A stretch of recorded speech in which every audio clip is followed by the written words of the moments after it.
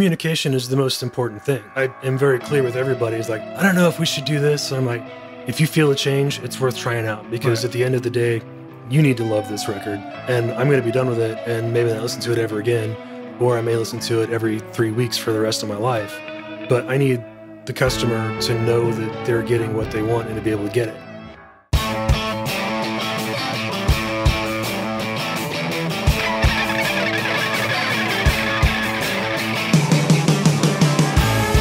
Welcome to Recording Studio Rockstars. I'm Lid Shaw, and this is the podcast created to help you become a rock star of the recording studio. Today's episode of Recording Studio Rockstars is sponsored by Roswell Pro Audio, maker of handcrafted microphones in California. Inspired design and impeccable attention to detail will help you capture a gorgeous vintage sound without the vintage price tag. Check out their beautiful line of microphones at roswellproaudio.com. Hey Rockstars, it's your host Lid Shaw, and welcome back to Recording Studio Rockstars, bringing you into the studio to learn from recording professionals so that you can make your best record ever and be a rock star of the studio yourself. My guest today is Dan Shike, a multi-Grammy nominated mastering engineer and owner of Tone and Volume Mastering here in Nashville, Tennessee.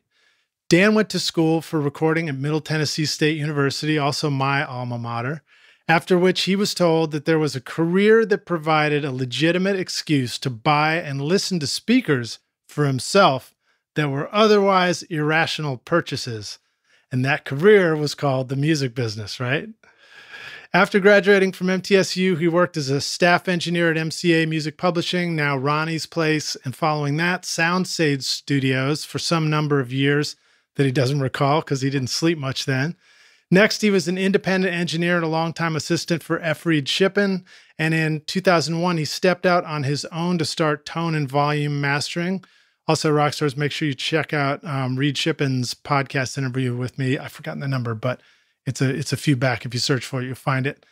Over the past 18 years, Dan has mastered for artists such as Jonny Lang, ASG, Third Eye Blind, Cody Jinks, Shannon Sanders, Big Daddy Weave, Marvin Sapp, Secondhand, Serenade, and Janson. He's worked on almost every genre of music.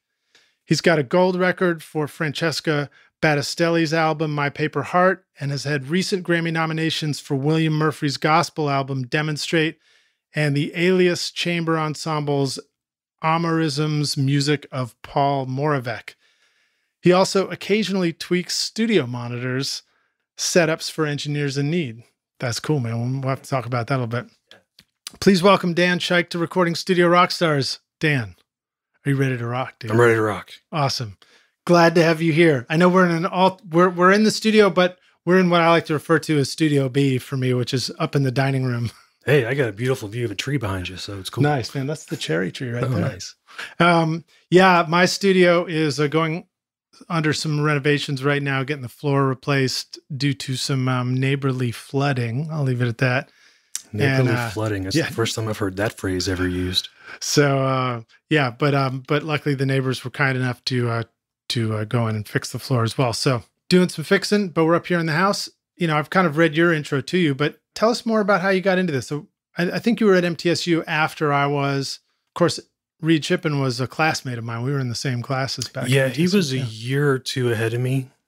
So, yeah, pretty close. I went to school in Evansville, Indiana at the University of Evansville for a couple of years where I thought I was going to major in physics and get into speaker design. Nice. And did they have a good acoustics program there? Oh, I have no idea. I spent my 2 years in general education trying to figure out what I was going to do. So the impetus to leave was pretty easy once I heard about the recording business. Before that, I had an older brother who I shared a bedroom with, and he had a really great music collection. And he started getting me into cool stuff like the Bee Gees and the Jay Giles Band and the Eagles and Joan Jett and the Blackhearts. The Eagles and Bee Gees, two bands we were just talking about down in the studio, right? So I was listening to really cool stuff when I was 6 years old, and I went from disco duck to actual disco. Nice. Disco duck. What was the who did the poem that was like, I'd rather be fried in Crisco than listen to goddamn disco? Was that Shel Silverstein or something? I do not know. I remember that as a kid in grade school, and like some kids were cool enough to choose that as their poetry to recite from the stage. Of course, like, what are your feelings now? I mean, I'm sort of a fan of just about every style of music, and definitely would be a fan of disco as well. Oh, yeah. I love it. I listened to the Bee Gees recently. A 4 on the floor with a funky groove, it just makes my head shake and makes me happy. Off the top of your head, what's a style of music that you totally didn't like, but now you dig it? Old-fashioned country. Old-fashioned country, nice. Yeah, when I came up, I was zero amount of country anything. I wasn't exposed to it. I didn't like it. I listened to heavy metal and hip-hop. Nice. And I came down here and started working on... Limp Bizkit was your jam? No, sir. It was not. Pantera was my jam. Okay. So I came down here and started working on some of this stuff, and kind of had a bit of a revelation working on I think it was a Whitey Morgan in the 78s record. When I heard... And before I liked the Highwaymen and stuff like that on occasion, but those were always in passing, and I never really sat and listened to it deeply. Yeah. And with this Whitey Morgan record, I heard where there was a place for every little step out, a little steel step out, a little telly step out, a different solo for this. And it just went, the light bulb over my head came on. I said, oh, there's a lot of really quality stuff here. Interesting melodies, and with good drummers and good sounds and a cool singer. Like I got interested. Were you probably part of the tracking stage of that? Or oh, no, that was something I was just mastering a few years ago. Oh, okay. Okay, great. Yeah, cool. That was probably 4 years ago. I love it, man. Yeah. For me, it was probably an exposure to that kind of stuff here in Nashville through the tracking stage and just witnessing great musicians get together to play. And, the first time you see musicians be that, and the arrangement and the production be that aware of the song structure, such that like, the fiddle part just comes in between the vocals. And unlike my fiddle playing when I was in a band where I thought I was just supposed to keep playing the melody over and over and over again. You're the rhythm fiddle player. Yeah. So that's cool. I didn't really see that in the session work that I was doing when I was at MCA and Soundstage. I was so keyed at making sure everything worked and looking for the next thing that needed to be covered. I wasn't listening deeply into the music. I was off to the side checking patches or, doing whatever needed to be done to get the session on. It wasn't the deep listening that came on until much later. And I didn't work on that much country music. Well, I did at MCA a lot, but at Soundstage, I worked on, whoever came in, and it wasn't always country. And there were a couple guys that got called there for the big country stuff. So I just didn't see it till later. Tell us about Soundstage. I believe I've been there, and I remember it as like a multi-level studio or something like that. A bunch of studios, wasn't it? Oh, yeah. I was there in 98 or 99-ish. Before, around the year 2000. And it was I think they had 3 rooms downstairs at the time, and then they had a studio upstairs that somebody else owned. Maybe they had a couple of rooms. And then the final stage mastering was up there with Randy. And then shortly after I left, 10-inch Records came in and put in a studio there. So they moved around a lot, and I'm sure it's moved a lot since then. I don't know who's there now. I was in the studio last year for a JBL event, and backstage was nothing I even recognized anymore. Yeah. And everything had been redone and was really, really nice.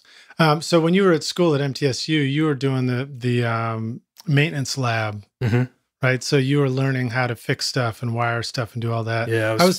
I think I took that class, but I never worked in the lab. I kind of wish I had. Yeah, I took the class and I got along with Alton and Dale really well, and really was very interested in finding out a little more about how things worked. They had us recapping consoles, and at one point we recapped the Neotech that was in the Studio C room. Yeah. And I got the job of going in and reinstalling all the modules and calling them up.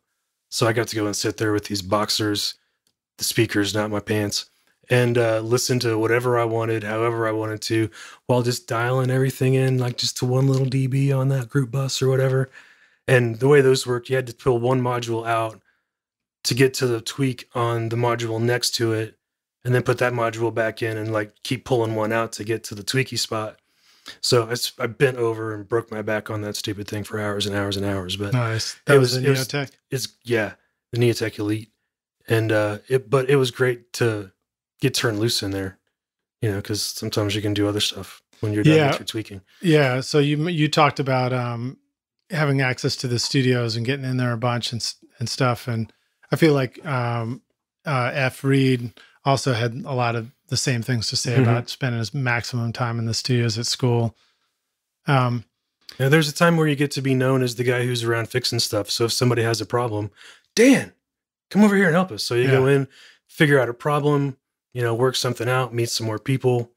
So that's what I wanted to ask you. What do you feel like some of your takeaways from going the extra mile to learning how to fix things and how things work in the studio when you were coming up and learning this stuff?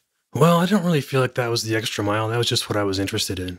So, I mean, I didn't really do anything else. I didn't play anything. I wasn't in a band. I was interested in what stuff sounded like and how to make this thing do that however we needed to. And what happens if I put this mic over there? I think that's cool. You know, I remember being struck by that when I was at school. I think Jamie Tate was the first person to tell me that he didn't play an instrument and wasn't a musician first. And I was like, really? You're doing this and you weren't a musician first, you know? And then I discovered that like there are all these great people making records that, you know, aren't a frustrated musician like myself. But so, you know, and that probably started for you in just the listening stage, just coming up, listening to music and getting fascinated by it. And yeah, I was moving around my bedroom and setting up speakers. Like I started pushing lawnmowers when I was 10 to buy speakers.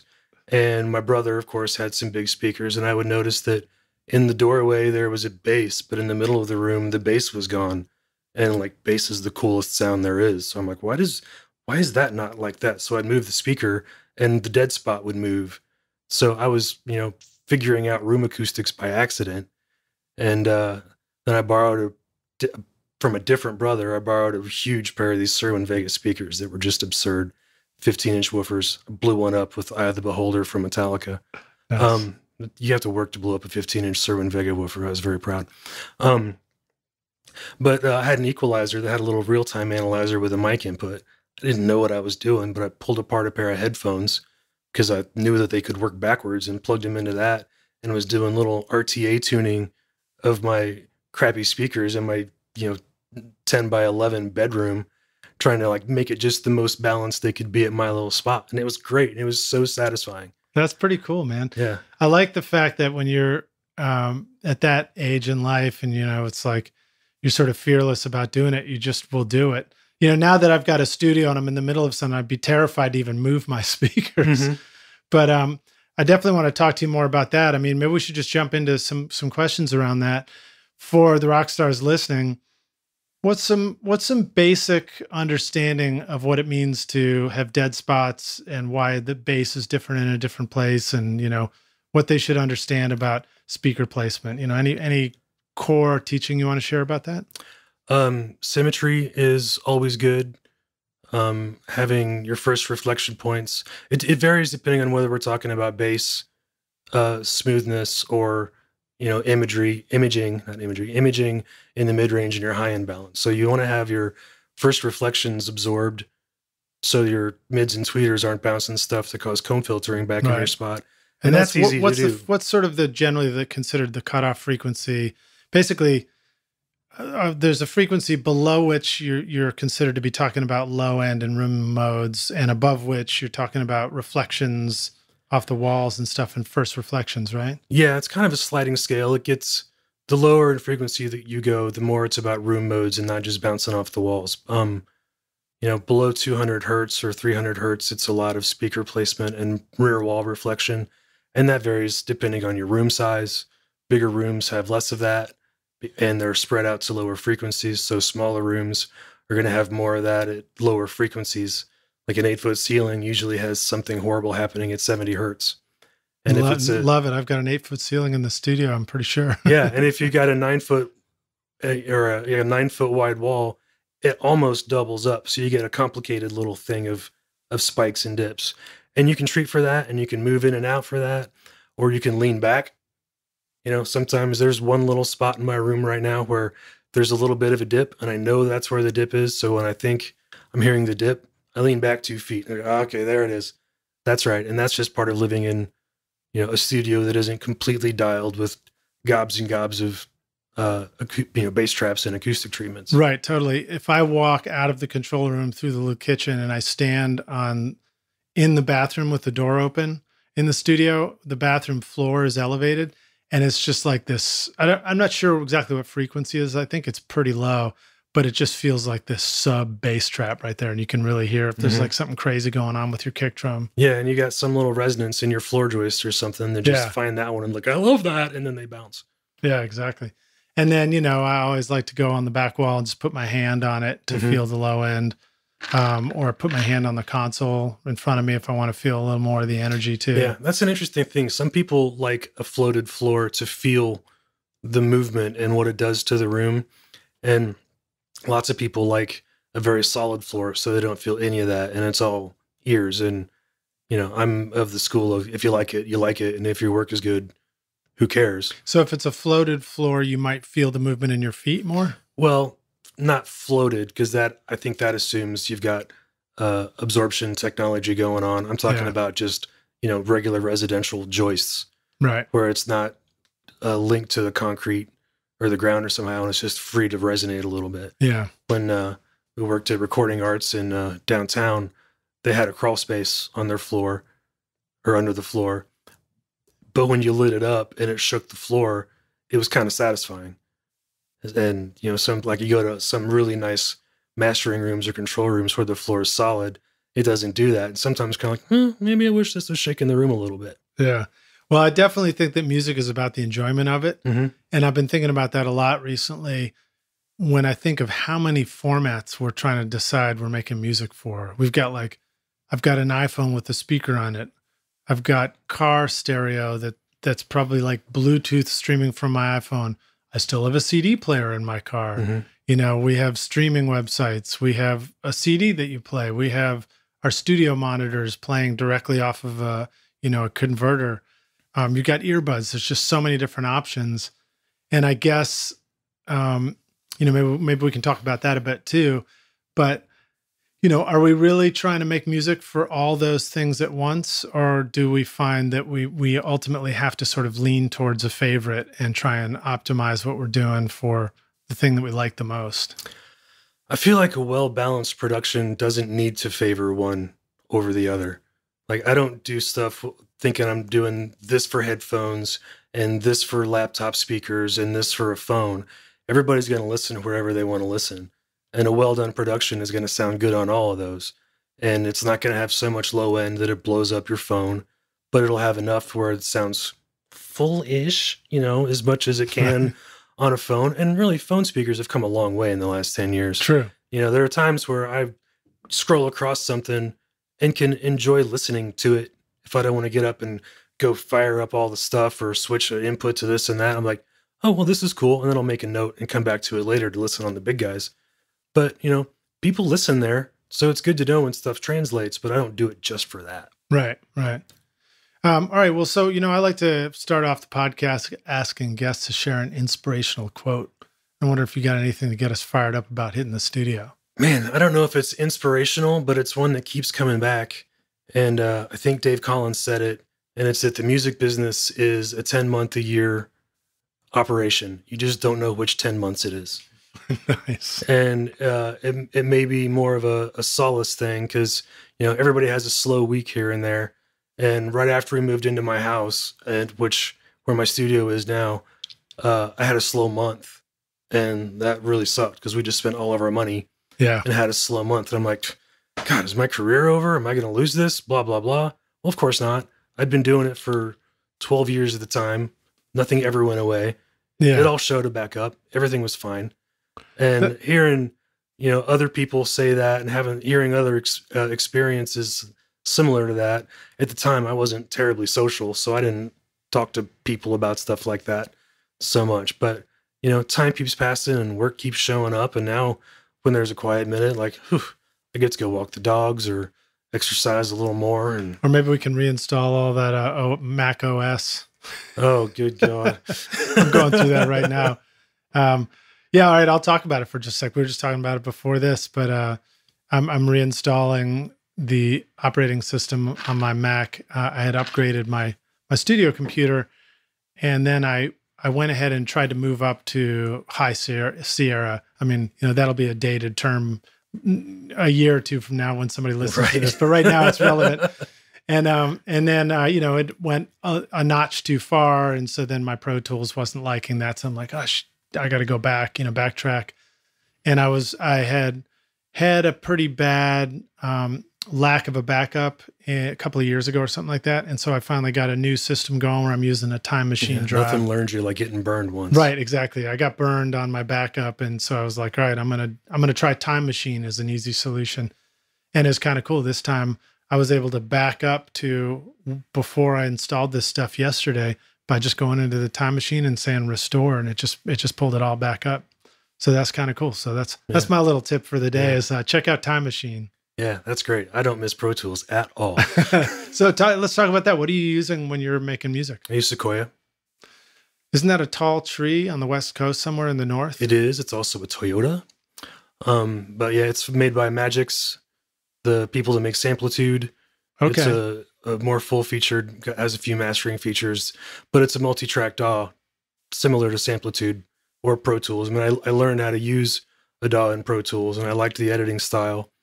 And I liked having multiple tracks to drop stuff to if I want to do an edit or a crossfade, or if I need to add a little bit of crowd, or if I need to add a reverb tail to something, I can grab a little moment of something, fire the reverb on its own track, and just let it trail off. So just for clarity's sake, Rockstars, Dan, you're mastering all the time now. Mm-hmm. So, right. Okay, cool. Yeah. So we're talking about the mastering process, having this flexibility to get a little ninja with things by using multiple tracks and stuff. Yeah. What I had used before that was a combination of Nuendo and Waveburner Pro, which I think I got Sequoia 14 years ago. So I've been out of that for a while. But I used to use Waveburner Pro too. And it had the two little tracks thing, so you could do a crossfade, but you couldn't play 3 pairs at a time. Right. So if I needed to do something frisky, I had to take my tracks back to Nuendo, do my little thing, put it back into Waveburner Pro. And if I had to tweak it, I had to go back your little thing right. and back. And I hated it. So when I found Sequoia, that it had full multi-track capability, they call them objects, but for Pro Tools people, they'd be called regions. Every one of them has a row of plugins available for it. Great. Sequoia has a great crossfade editor, so I can just drag them over each other, put whatever plugins I want on each object. And it has track plugins, so I can have like my final limiter on the way out, and whatever else for a little fluffy tone control sitting there on the track, and then do precision EQ or whatever else EQ on each song individually. It's really. And is it actually dropping in CD song start markers and things like that, and like mastering software does? Yeah. Yeah, it's just a little button up on the top, put a marker there. And, that's great. That's cool. Very cool. I actually didn't know anything about that app. Oh, yeah. It does DDP export and CD text and ISRCs and all that. And it does it right from your project. There's no exporting. Right, exactly. I like that it's awesome. It's the same thing you would use to mix multi-track music or master. Mm-hmm. You're using the same thing instead of 2 different things. Yeah. And nobody can ever send me Pro Tools sessions. They got to narrow it down. Yep. All right, cool. So let's jump in a little bit more. I'm just going to jump in through some specific questions here. But you saw my studio down there. You saw my room. It's about 8 feet tall. It's 12 feet across. I think maybe about 18 feet long or something. And I remember being limited by the ceiling height, but picking some dimensions that looked good in the room calculator or whatever. But obviously with 8 feet tall as a ceiling, sounds like 70 hertz might be a challenge. And I seem to remember that there is something going on at 70 hertz. And that depends on how close your speakers are to the back wall, how close you are to the speakers in the back wall. So like if you can move back, like your listening spot is kind of further back. It would probably especially now that I just put the standing desk in front of the console, it backed me up even more. But if you were up closer, you would have more of that ceiling bounce directly up from the speakers. Since you're back a little bit, that changes that frequency and puts it a little bit lower. Oh, interesting. Yeah. But you've also got good width and length dimensions. So that makes that 170 hertz hiccup not so egregious because the frequencies around it aren't making a huge trough. It could be a really narrow little thing where you miss one little bit of a note or one, kick drum center, but that's pretty high for the kick drum center, or low, whichever. But, that doesn't necessarily mean you're screwed. It just means it's something you need to be mindful of. Plus, you've got a cloud. That helps. Yeah. And the bigger the cloud you can put up there, the more you can do. 70 hertz is a little low for most clouds, but there's technology that can be functional there. So Rockstars, when Dan's talking about the cloud, basically I just took a couple of long panels and I hung them from the ceiling above my speakers, sort of starting down low behind the speaker and then angling up as it comes up towards my head, so that, if you were a speaker and you sent sound up to the ceiling, instead of bouncing off the ceiling and come back down to my ears, it kind of goes up and gets absorbed by the cloud, or it gets like a little bit reflected out into the room above. Gets absorbed a little going through, bounces back, gets absorbed a little more. Yeah. Every little bit helps. All right. So what about if somebody's just sort of, let's just say somebody's got the flexibility to start trying some stuff. What would you say are the first things to suggest trying in their room? Acoustically like in other speaking? words, you saw my studio. My studio, everything's like there's big objects in the way. It's kind of a hassle for me to do much at this point. But if somebody's got lots of flexibility, what are some first places to start? It's probably just speaker placement and placement of you, the listener, right? Yeah, speaker placement, listening position, absorption of those first reflections. If you have room for some bass traps in the front or back or both, those are great. And you can do, broadband bass traps are easy to make. They don't go as low in frequency as like a tuned membrane absorber would go. And there are formulas to make those online. I am one to hire somebody who does it all day, every day. Right, totally. Tell me what to do or what to have somebody else do, because I could build that stuff and do it myself, but I got records to work on and not mediocre quality treatments. What I have in there now works, and I made them, 18 years ago. Yeah. But they're not, well, my new bass traps are huge. I made those recently, but they're broadband. They're kind of a sledgehammer and a nail. They're not tuned and they're not perfect. But well, we have a lot of listeners who are working in home studios and who are new to all these concepts, and we've got some listeners who kind of get that they should probably put their speakers, the left one and the right one symmetrically pointing at them, but they're still learning that. Oh yeah. So setting up your speakers, basically when you talked about symmetry, you're talking about pick an end of the room. You kind of want to be in the long end of your room, don't you? Yeah, you want the long end of the room behind you. You don't want to be sitting so that the wide side is to your left and right, because the way the room mode distribution is, in the one that's in the center of the room, if you're trying to not make this sound complicated, if you're toward the long end, you get further out of that mode, which is a cancellation spot or a combination spot. Well, so hold on, let me see if I can picture this. So when I say long end, I think of the room as like kind of a long rectangle. You definitely don't want a room that's a cube. That's the worst kind of room. Yeah. And if you're in a cube, squares aren't so great. I'm sorry about that. But you want it, so let's call it a rectubular. How's that? I just made that word up. Sure. So our studio's in a rectubular room, and we want to be in one of the ends of the room, not like we don't want to be staring at one of the long walls. Right. We want to be staring at a short wall, right? Yeah, with most of the room behind you. Right, exactly. And then I think we learned when we had Michael Cronin on that we want to be sort of towards the front, a third of the way towards that wall. So if you think of the room as in thirds, you want to sort of put yourself right at that third, right? At that third or inside that third. Yeah. It kind of depends on everything.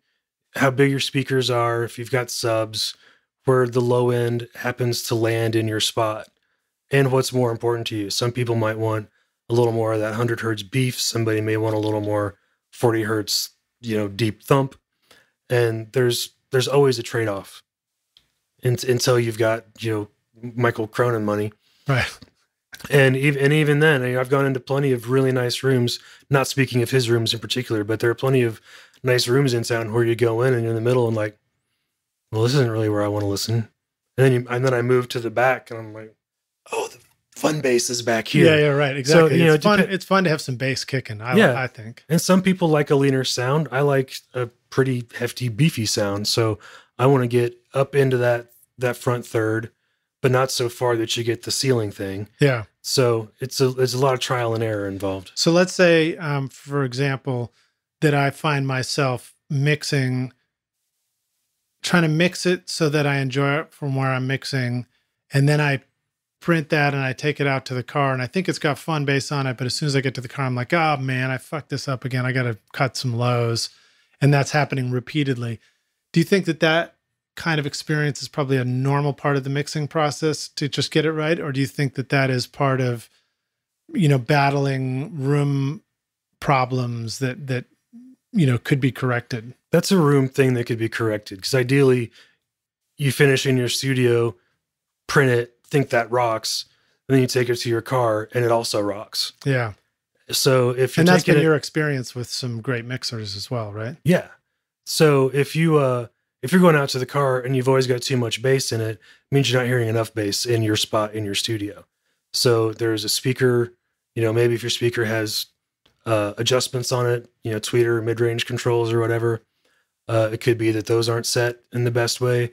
It could be that you're sitting in a room mode where your speakers are actually making the bass. You're just not hearing it because of where you're sitting, in which case, the cheap thing to do or the first thing to do is move probably everything closer to the wall to give yourself a little more low-end reinforcement from When that. you say everything, you mean the speakers, move them closer to the wall so that they're reinforcing the low end a little more? Yeah, speakers, desk, listening position, whatever. Yeah.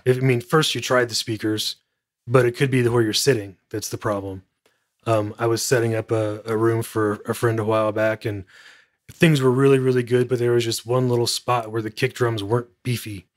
And I leaned over the desk about a foot forward, and I looked at him and I said, "Can we move everything?" And he's like, "Do whatever you need to do." And we moved his Pro Controller, whatever his control service desk was, a foot and sat back down. And we're like, "Oh, we're done. This is great. We love it." Nice. And that was all it takes. Well, in my studio, I've got a bench on the back wall, and the bass is always kicking there. Mm-hmm. And it's a funny shaped bench. So there's it's kind of like a cubby. So of course you get kind of this boxed in bass too back there too. The bass is always going to be jamming in the back of any room. Yeah, exactly. And that's not ideal, but it is definitely where I can get a better sense of what's going on with the bass.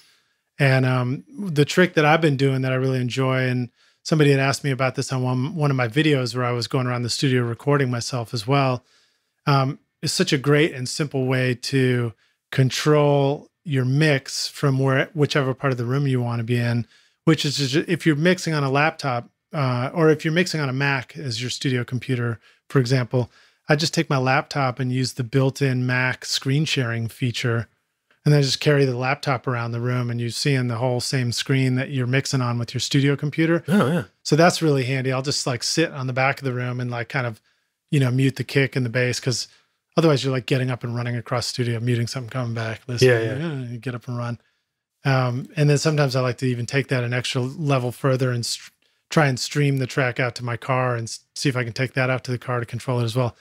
It starts falling apart a little bit when I get that far away from the control room. The delay is a little insane. I've actually, done a tweak, pressed play on the laptop in the car, and then waited for up to a minute to hear the music go by. And that's where you go. That's insane. I think I'll just print a mix and go see what it sounds like. Yeah. By then you might as well just run some wires out to the car.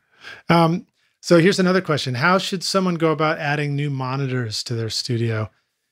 You've had experience helping people set up their monitors. I'm guessing, I think you helped Bobby set his up, right, too? Yeah.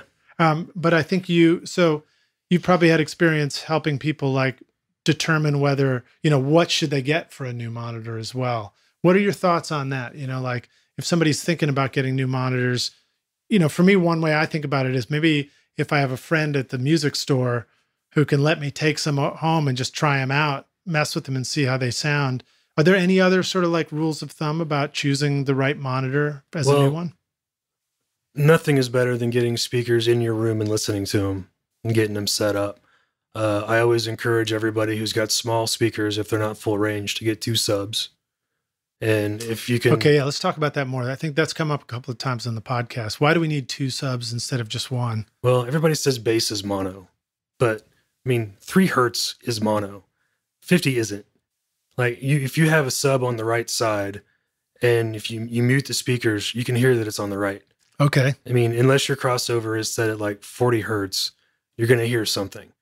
And I want it to be completely balanced left to right, no matter what. I guess that makes a lot of sense, man. If I was about to get trampled by an elephant and I didn't know which way it was coming from, I'd be fucked. Yeah. So avoid the elephant and have a sub on both sides.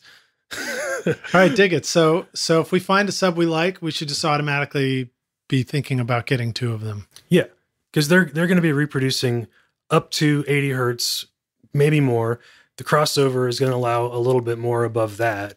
So there may be 110, 120 hertz still coming out of a sub. It's going to be attenuated to some degree, but it's going to interact with the main speakers. So you want equal interaction on that. Plus you get more headroom because you've got twice as much woofer trying to play the bass. So you're not having your one little sub on the right or not even in the middle. Don't ever put a sub in the middle of a room. Oops. Wait, the middle of the room or the middle of between the speakers? The middle between the speakers against the wall. Oops. Well, you need to know another sub apparently. I do. But that's where you get a front back cancellation right straight from there. And if you can put your subs next to your speakers, or if your corners are close in your corners, you can get a lot of room reinforcement, dial the gains back, and get more headroom out of it. So they're not working partly it's also because scientifically all room nodes coalesce in the corners, right? So whatever speaker you put in that corner is getting 100% reinforcement throughout the room. Is that one way to think of it? Yeah. So you don't have, there's 2 reflections removed, maybe 3. Somebody's going to check me on that and curse me. But there are some reflections that are taken out of play because they're where the reflections start. Right. So you get the room gain bump. So little subs give you a little bit more love and big subs make it even better. And it's just the smoothest way to do it unless you've got a massively tuned and treated room. Right. All right. So we've got our speakers. We've experimented with moving them forward and back from the wall and moving ourselves forward and back from the wall to sort of find what feels like a sweet spot for the low end, essentially, right? What about the how wide apart should the speakers be? Are there any rules of thumb as far as that goes? Because obviously you probably don't want them too far to the left and right close to the walls. No, you want, the equilateral triangle thing that everybody talks about is pretty solid. Occasionally I find a speaker that works a little better, maybe a little wider and pointed directly at the ears, or maybe not quite as wide and pointed a little bit outside the ears. I kind of use that as a little bit of a tuning method. If it's a little bit too bright or the image isn't quite right, just a couple of degrees of tilt out could fix it. Right. So the tweeter is now sort of shooting past your ear just a little bit. Yeah. So instead of not laser beaming you. Yeah. But by a matter of inches, because the response of a tweeter is the loudest directly on axis. So if you're a little too bright, just cants them out a little bit. Right. Or if you've got, like, some speakers are designed to be pointed straight out, and I don't normally prefer that. So if I turn them in a little bit, I get a little more solid of an image if that doesn't make it too bright. Are there any particular tweeter designs that we're going to see that are the ones that are designed to be pointed straight out? Because I know I've seen sort of like traditional, well, you got like my NS10s have a plastic tweeter, I guess, like, right? Or some kind of Mylar thing or something, I don't know. And then you have like, round dome tweeters, but then you also have these sort of corrugated ribbon tweeters. Well, I haven't really thought about that. I guess maybe the ribbons might be a little more directional. You generally assume that there's a fair bit of dispersion for a tweeter. Right. But dispersion gets wider as you go further down in frequency. Right. So the way you point, your pointing is going to change that non-linearly. So it's going to be a bit of a brightness control. And like PMCs are often made to be pointed straight out.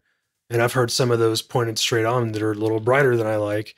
And then you tilt them out and that kind of mellows it. Okay. I don't know that there's a particular speaker or tweeter design or material that lends one way or another. There are so many variables in the design of a speaker that, no telling why this way or that way. So like, does this fix it? Yeah, great. Okay, cool. So speakers close and far from the wall, you close and far from the wall, helps with low end. subs in the bottom left and right corners, like right in the corner of the room. In the corners, don't you fire them into stands. the corner as opposed to firing them out from the corner? It depends on the sub. Okay. All right. So then that helps with the low end as well. And then an equilateral triangle basically means the distance between the speaker is also the same distance that one of the speakers is to your head, your ear. Yeah, all three sides of the triangle are the same. Yeah. Okay. Dig it.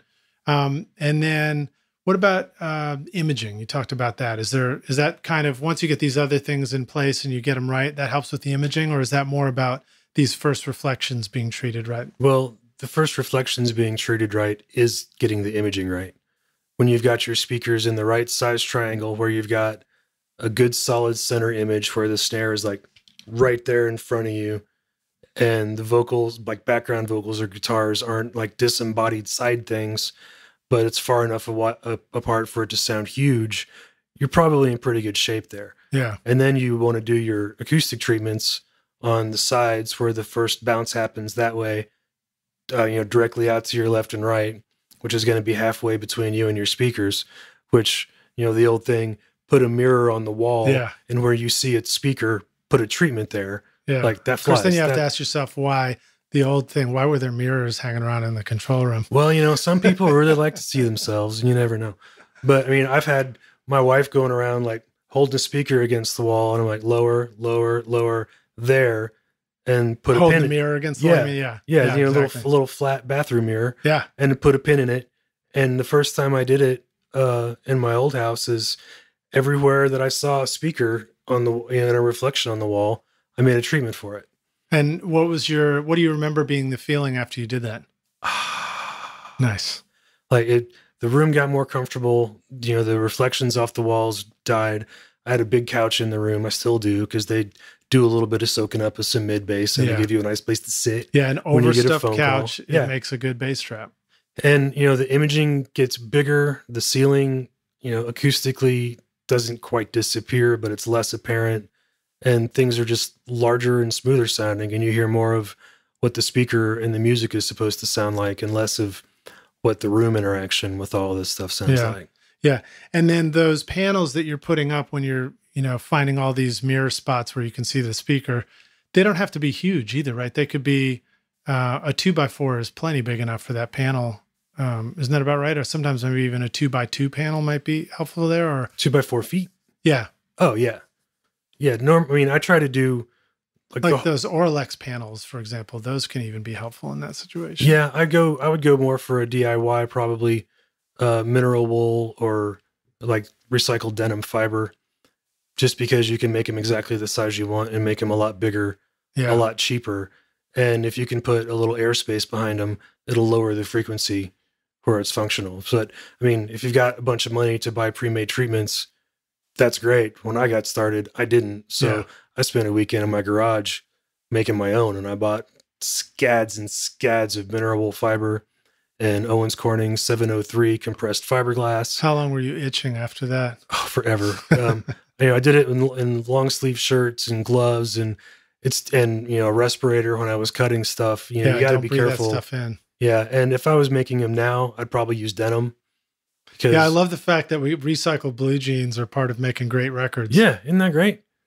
So I've never bought the recycled denim. But I remember Robin Eaton. He was putting that with Brad Jones into their studio years ago.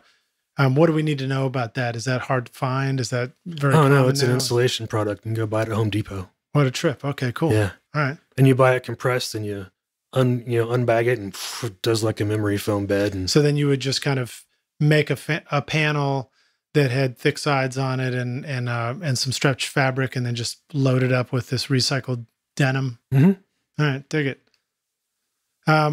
Let's see. What else do I want to ask you about? You spent a lot of time working with F. Reed shipping. Oh yeah, I assisted him for 3.5 years, I think. What were some takeaways that you want to share with us? Stuff that you remember learning from that experience? Well, one of the biggest things I learned about that was that I was better at seeing the forest than I was the trees. We were set up at a studio where we had it kind of locked out, and I had a seat directly behind him in what was basically a second sweet spot. It was Carl Tatz's recording arts at the time, and it was before Carl Tatt's designs, but he was well into studio acoustics. He had done the room. And was it his room still at that point? Or yeah. no? Yeah. So did he have all the fancy sodas in the fridge still then? Oh yeah, man. That fridge was legendary. And I wish I liked ginger ale then as much as I do now, because he had like spicy stuff. Everybody loved it. It's great. And he had those cookies with the chocolate in the middle. Those were good times. But his room sounded great, and I got to sit in a good spot right behind Reed, listening to great stuff.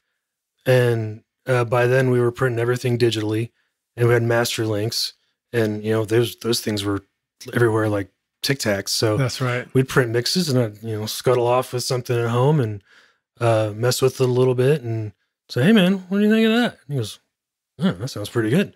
So I just kind of practiced, and other things I learned about that, not related to mastering, but studio hang skills, like being quiet at the right times, saying something at the right times.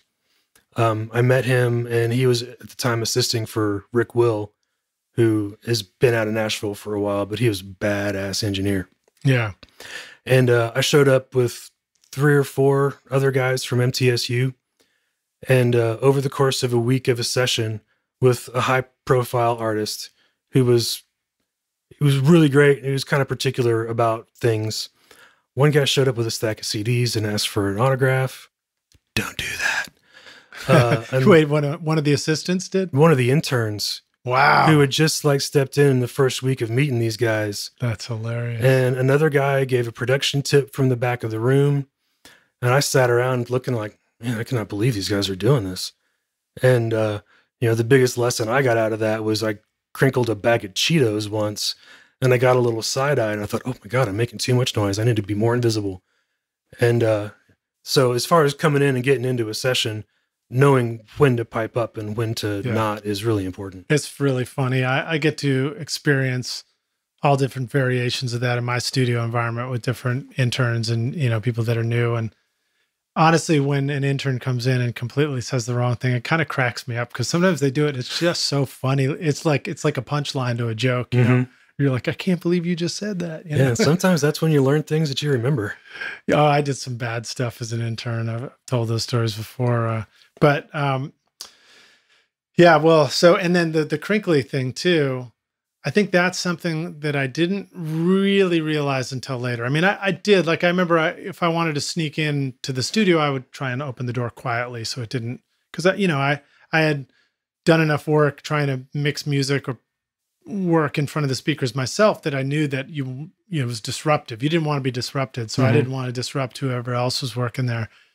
But especially now that when I'm mixing, I know the value of mixing at low volume. And it's funny to me how I'll turn the speaker way down and I'll put it on my mono Oratone, and I'll be making some judgment calls. And when you turn it that low, you really have to pay attention. You really got to listen critically. And people in the back of the room take that as a cue to start talking loudly. Yeah, this is not chat time. This is the engineers paying attention to things time. I'm like, you guys, it's not down quiet because I'm not listening. Yeah, if I was not listening, for you, I wouldn't be in the studio with you right now. I'd be doing something else. So yeah, anyway, reminder to all you rock stars, listen quietly when you can. And if somebody else is listening quietly, shut the fuck up. Yeah. But when they ask you a question, if you have something interesting to say it. Don't be meek. Right. Just be cautious. Yeah. But what about if they didn't ask you? Don't do that. What about if it seems like everybody's bouncing ideas around in the studio right now? Don't do that. Interns aren't generally there to contribute. They're there to absorb and learn. Yeah. Well, contribute, but contribute invisibly, and contribute by washing the dishes and making sure the trash goes out. And or seeing that the engineer is kind of looking around for a water, have one there. Or if they have, a cup of coffee at the same time every day, have it there for them. You're going to impress people with stuff like that and make them remember you. You can do nothing and be good. You can screw up. But if you're remembered for doing something that made the session go better, without being obtrusive, that's valuable. True. Well, there's also just the given value that if you could figure out what makes everybody more comfortable in the studio and what makes them work better, and try and, invisibly help them with those things. I mean, that's what we do as engineers. Yeah. We're basically working with an artist, a client, a producer, whatever, and we're trying to figure out how to enable them like crazy, Yeah, and look 3 or 4 steps down the road. Yeah. Don't just think about what's right now. Think about what's going to, like, listen to what's being said. I mean, some of this is assistant talk and not intern talk. Yeah. But keep an eye on what's down the road. And if you're an intern working with an assistant, like, you can talk to them, assuming that they tell you that it's okay. But you just like, hey, I thought we'd do this and this. And then maybe you're like, oh yeah, that's a great idea. Go ahead and, get that mic stand set up somewhere in the back, because that's coming down the road. You can make yourself useful. You just need to be smart about when you do it. Yeah. Well, I mean, I was thinking about your coffee example too. I mean, it's like, you can look at getting somebody coffee as a nice gesture, but you could also look at it as, if that engineer that you're there to learn from really likes coffee and you really want to learn a lot from that engineer and you make them super comfy, they might just do better work, and you might get to witness them doing better work. Yeah. Because you helped make them work better. Yeah. Vibe is king. So if everybody feels good, better stuff happens. Nice. All right. Well, let's take a break for a sec. We'll come back in for the jam session. Rockstars, I want to remind you that you can find links to everything we're talking about in the show notes, including a YouTube playlist of Dan's great work. And that's right there. Just click through on your phone or go to rsrockstars.com. And if you're learning how to mix yourself now, I've got a free course you can take at mixmasterbundle.com. Shows you how to mix multi-tracks using free plugins and stock plugins that will work for you in any DAW, no matter whether you're mixing it on Pro Tools, Logic, Studio One, or whatever. And go check it out. We'll see you guys in just a minute for the jam session.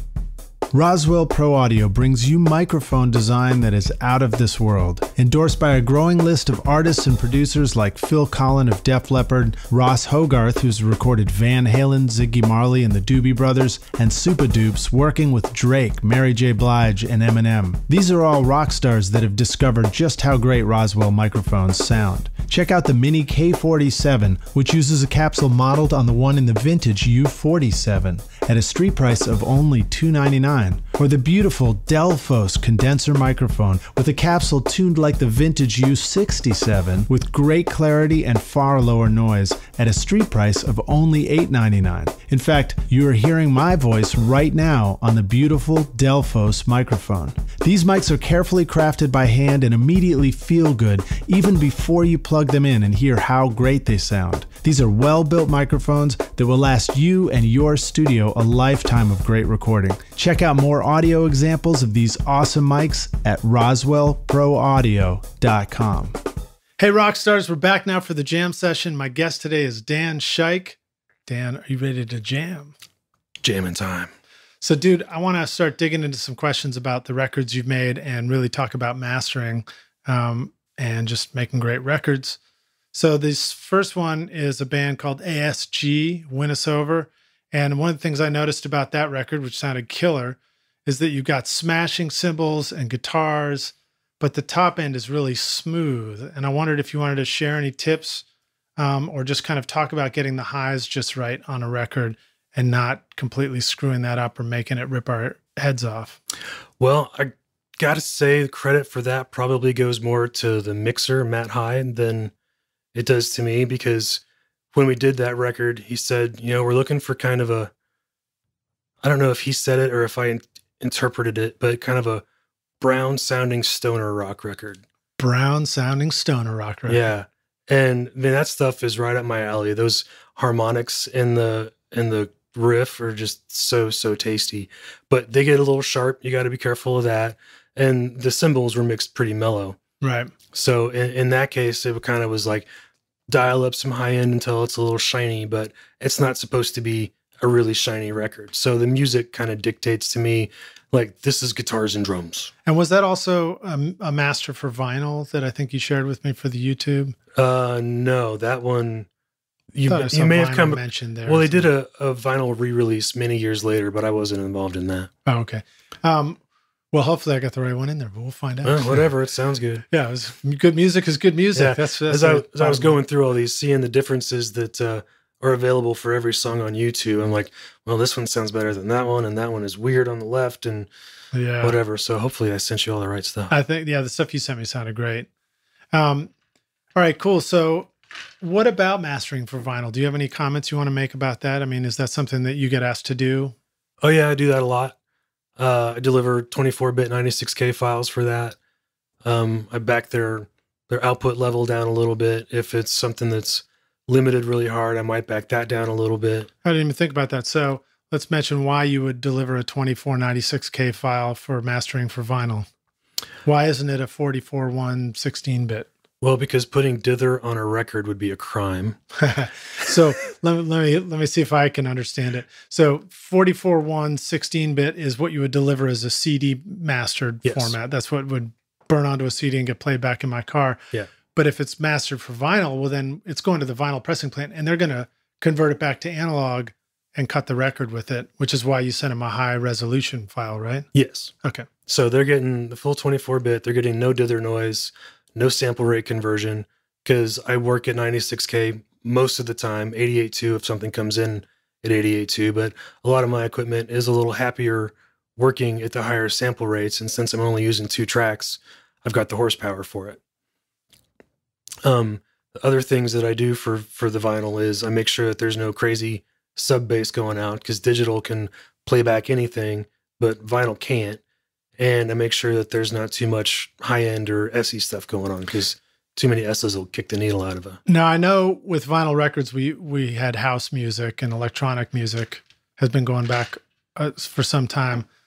But I always kind of wondered whether this, the EDM craze with the pumping low end and everything, would that have existed if it could have in the age of vinyl, or is that really something that is born of the digital medium?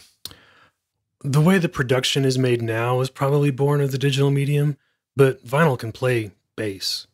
Okay. It's just a matter of how wide you want your grooves to be and how short of a playtime you can give up. Right. Hip hop, vinyl all over the place. It's just, but if it's one song on a 12-inch record, you can make really, really wide grooves and put tons and tons of bass in that thing. I was listening on Amazon Music. I just called up a hip hop playlist and then heard a bunch of tracks. I think it was like Drake and stuff like that. And there was a lot of stuff that sounded really great. But I felt like the low end was reaching much lower in frequencies where you could crank the subs all the way up in the car if you wanted to. Mm-hmm. And then I was like, Alexa, play old school hip hop. And it started pulling up DMC and stuff like that. And it was such a different treatment of low end. It was like the bass was actually a lot louder on the final version, but I think it was like a higher frequency range for the bass. It was more, the 100 down to, I don't know what. Yeah, 60, 70, 80, not ringing the bells at 38 hertz. Yeah, exactly. Which I love. You like the higher, the old school? I like both, but I love one of my favorite songs, this Redhead Kingpin song called We Rock the Mic Right. Didn't work on it. Listened to it when I was a kid, but it's got this little second 808 thing that just happens every once in a while, and it's like boom, it just is so deep and under there that the regular lean 808 is great, but you get this extra bonus of long lingering 808, and you get a contrast to that, which I think is really, really great. So some of that stuff was back there in the 80s. There were DJ Magic Mike and MC ADE were bass for sport records. Basically, they weren't great MCs. Their tracks were interesting, but basically they were vehicles for subwoofers to get blown out in. Love it. My first time I heard a booming system go by in high school, my hair on my arms stood up. I'm like, I got to get me one of those. That. I have it. Nice, man. I didn't realize we were going to get to talk about so much hip hop, but I love it.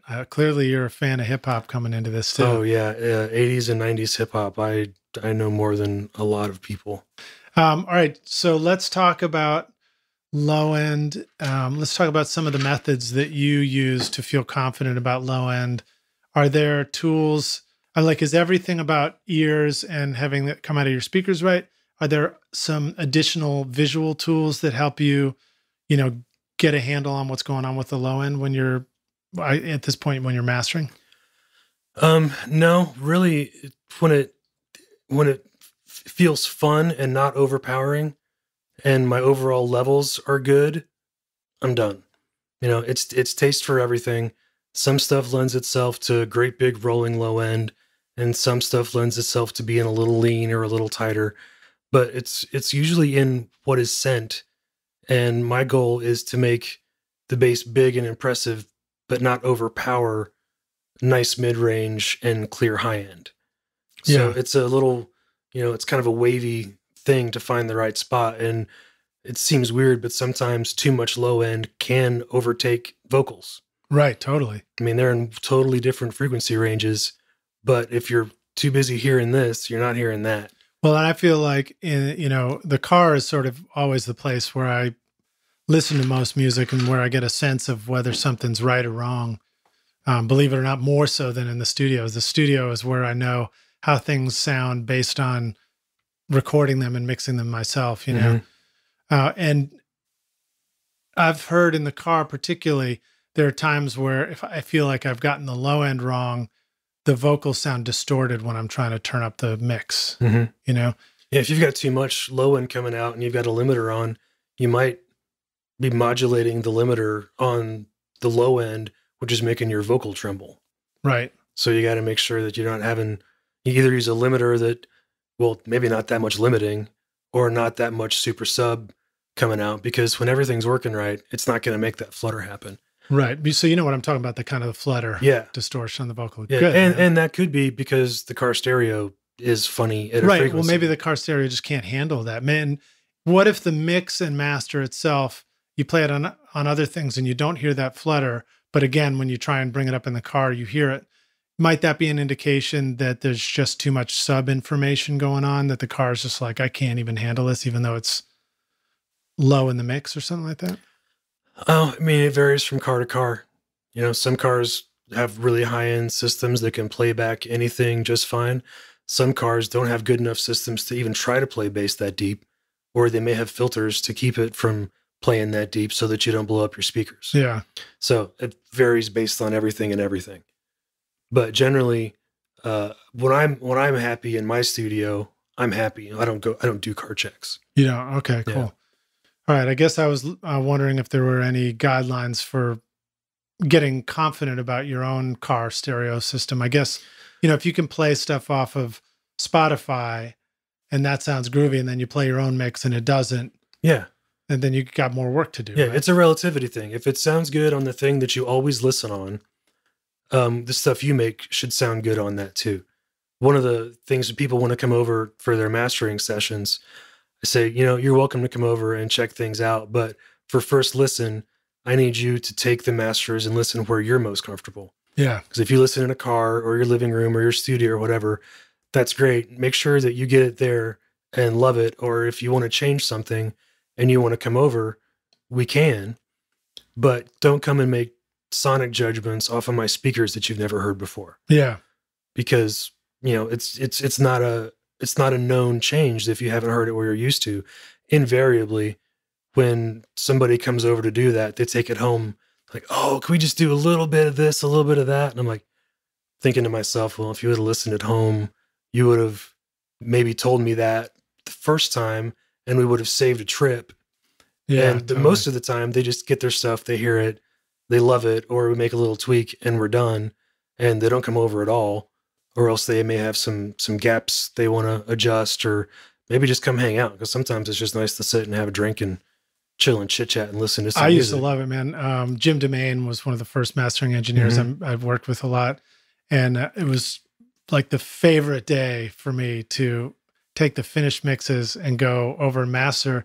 It was because I got to I got really good coffee. And then I just got to sit there and listen and enjoy while he did stuff and made everything sound better all day.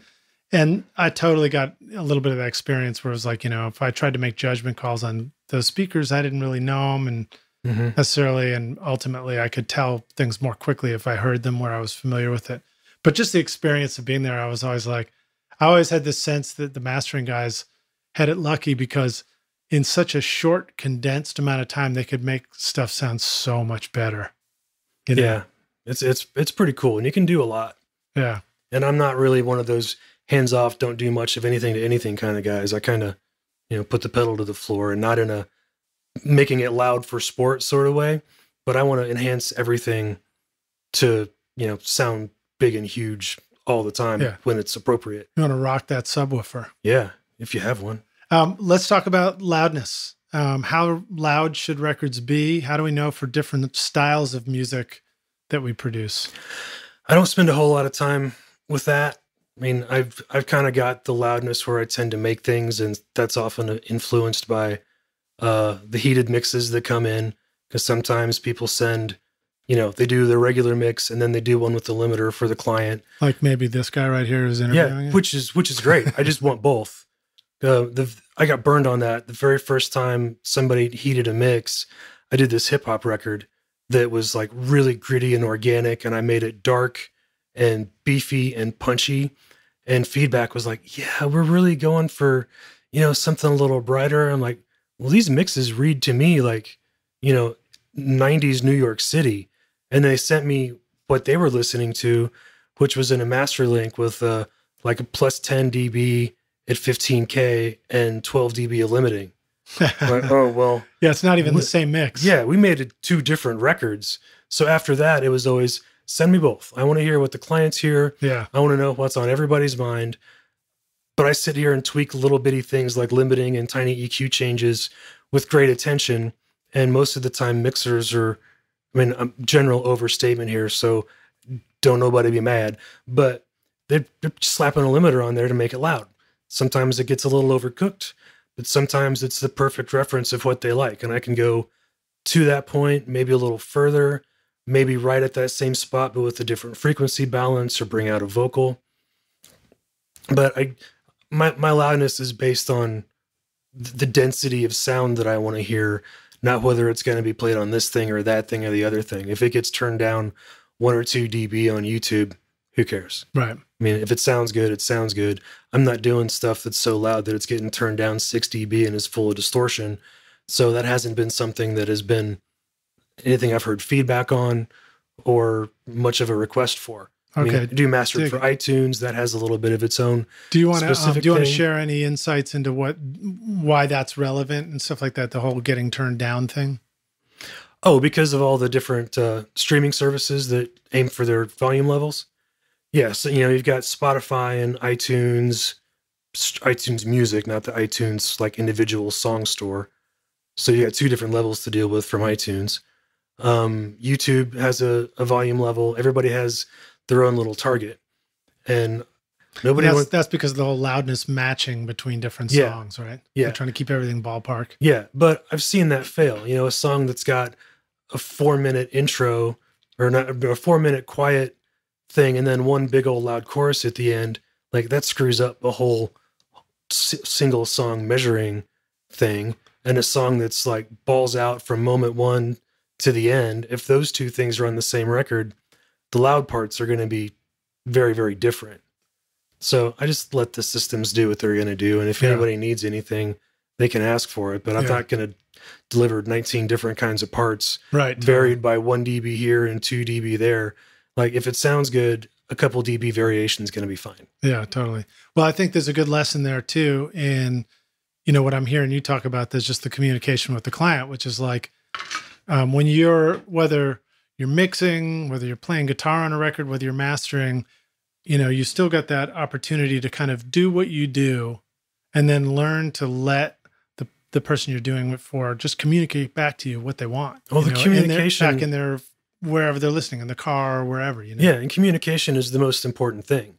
And I am very clear with everybody is like, if you want to change, if it's worth saying, like, so it's like, I don't know if we should do this. So I'm like, if you feel a change, it's worth trying out, because at the end of the day, you need to love this record, and I'm going to be done with it, and maybe not listen to it ever again, or I may listen to it every 3 weeks for the rest of my life. But I need the customer to know that they're getting what they want and to be able to get it. And sometimes they send in screaming loud mixes and they want screaming loud masters, and they get them, because nobody's sending in a mix that, peaks at, -4 LUFS and wants to get it back at -8. Right. It's like somebody finished that and went like, yes, this is loud and rocking. Like, I'm not going to send it back any louder than that. But, I'm probably going to adjust the low end a little bit, because when stuff's made that loud, usually the loud part at the end, you lose a little bit of low end because of all the stuff you're shoving into that limiter. So there's always a little bit of adjustment to be made to even make super loud stuff sound great. Well, that's what I figure, you know, like for somebody who's mixing, they do the heated mix. We're probably just taking whatever loudness thing we've got and we're just cranking it up a little more and, you know, judging what we hear and doing that. Sometimes I might even listen to that while I'm mixing, you know, kind of check against the mix. Yeah, but if I get a ballpark, I'm actually checking it against the louder thing and trying to like do some balances. But I realize there are pitfalls you can get into too. So if you're listening through your limiter, if you're mixing to and listening to the heated track, you can over push the differences in volume, the relative differences between things, right? In fact, let's see, who was I talking to about that on the podcast? We were talking about the 80s and FM radio coming in, and the compression is a big part of why the big giant snare drum effect came into being, was because it was hitting the radio compression, and it like might have sounded a little bit odd on the mix itself, but over radio it sounded killer. You know? I wanted to ask you about parallel processing. I want to know if that's sort of an important part of the mastering process, and then just ask you to explain to those of us who haven't never done that, how does that work? And where would you add something like that in a mastering chain for it to be useful? Parallel processing is taking a processed signal and mixing it with the unprocessed signal and, you know, blending them together to get an effect. That's something that is done a lot in mixing with, you know, 3 snares, one with a crack, one with a sustain, one with a low end, or 3 different vocals to get this and that. It's not done as much in mastering, but it is done. Like I've got a compressor with a blend knob on it. And sometimes just like if you get a really cool sound, but it's just a little too grabby or a little too obtrusive, but it's got a thing that's great, I'll just back that little blend down until it finds a spot. But, you know, up at the end, you don't want to like have a blend in your final limiter because you need absolute level control. Right. But in an outboard compressor along the way, that can be useful. I guess I was wondering, well, you answered the question, but in my mind, I imagine that there were times where you sort of liked the general level of something, or you liked the punch, but you really just wanted that effect where all the details are sort of brought forward. And I wondered if that was a use for parallel compression in the mastering process, where you're sort of like hyper enhancing stuff, but keeping it way down low in the blend. Not really in my methods. Some of that gets done in the limiting when you're, you know, sitting on your kicks and snares, and those are really the only things that are getting adjusted by the limiter. It kind of brings everything else up by default that does that. Because, you know, my style just isn't one that is done that much. I've done it on occasion, but, you know, everybody kind of has the thing that they do, and that's not really one of the things that I do a lot of. Dig it. Cool. Here's a question about snare drum. The Daybreaks was one of the records you shared with me. It's got a great snare that like really punches through even on listening just on the laptop speakers. Can you share any tips on getting punchy drums and having great dynamics on a final mix and master? On the mix side, I would say don't be afraid of making them kind of loud. And we're talking kind of close mics too, right? The Again, I haven't touched a microphone in 18 years, so I'm hardly the person to ask on that. But in mastering, there's a lot you can do to bring out a little bit of a snare crack. You know, there's times where I'll do a little bit of a center EQ at like, you know, 1.5 or 1.8, or make a narrow little notch and kind of just drag it around during the song until I get like that little crack spot, and then listen to it and make sure that doesn't screw up something else. Right. Because in mastering, everything affects everything else. Yeah. So you can't screw up a vocal tone for the sake of a snare drum. But usually, you know, a dB and a half and a really tiny little notch right where the snare is probably isn't going to affect anything too bad. But then you can also bring up a big old wide 8K shelf to put sparkle on if the rest of the music can handle that too. But the interactivity of what EQ does to a master limits that a little bit, but some of the mid-side multi-band gadgetry out there can let you needle into it a little bit more. Yeah.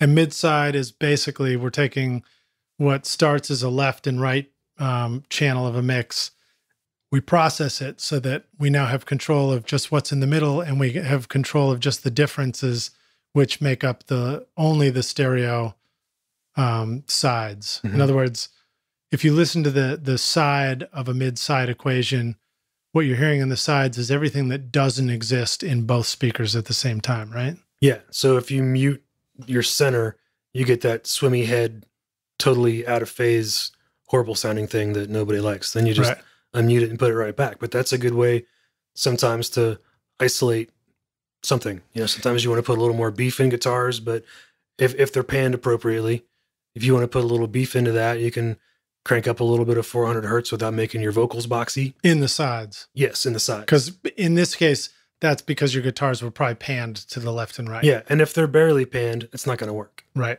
So again, it all depends on whatever else is going on. Any other rules of thumb about if you have a mid-side EQ available and you've got the low cut feature, when you're mixing, for example, is it safe to sort of automatically filter a little bit more lows on the sides? I don't automatically filter anything. Okay. Like if there's too much low end somewhere, I'll filter it. And, I think my limiter has a 10 hertz high pass on it just to catch any extraneous, ridiculous stuff. But most of the time, that stuff is pretty cleaned out before it gets to me. Yeah. If it's there, occasionally a kick drum is out of hand, or I see an occasional song that has a snare, or it's really funny is a hi-hat sample that has like a 20 hertz impulse. Like maybe the mic was too close to the hat when the sample was made. Yeah. So there's this boom, boom, boom on every hi-hat. So then I'll go ahead and dial in a filter, but nothing gets just filtered by default.